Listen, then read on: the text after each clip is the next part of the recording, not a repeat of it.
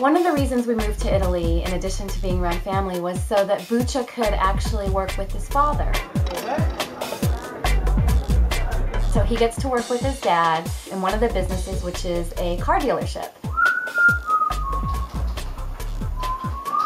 He's having a blast doing it. He's picking it up fast and he's so excited.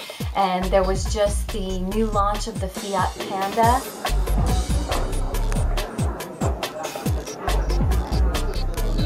Buccia's dad is just so proud. You see it on his face.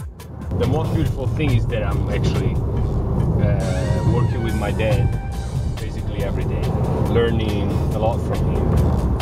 Plus he's such a fun guy to work with. Just like you. Yeah. Ogni tanto mi sento chiamare Babbo un concessionario da una voce maschile, che dico sogno o sono questo? And he's got a few miles under his belt, so it's funny because he doesn't really care.